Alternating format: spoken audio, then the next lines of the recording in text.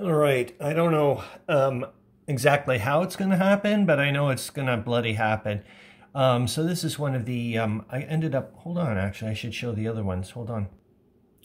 Yeah, I ended up getting these free as from Historical Board Gaming when I purchased the Axis and Allies World War I 1914 money. And part of their Canada Day thing, they said, oh, you know, pop in. I think it was Canada Day as the promo or a coupon code or whatever. And they sent me these free. And another one they gave me was the biplane. I think all these are World War II. Maybe that armored car could be World War One-ish. I don't know.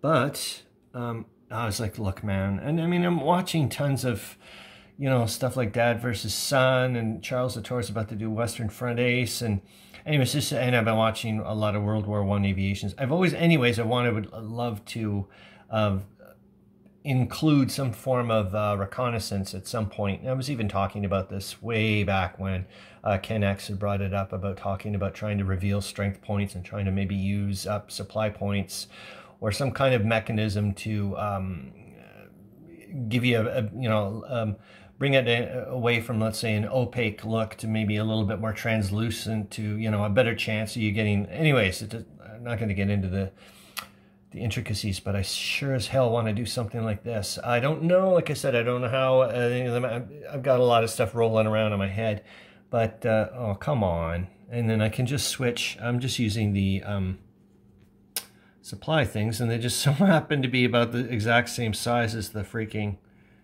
thing here, as you can see. So I don't know, it'd be the Roman, that would be the Russian turn, and so on and so forth. Come on, I got to figure out a way of using this bloody plane. That's it. Okay, see you later. Hope you're having a great day.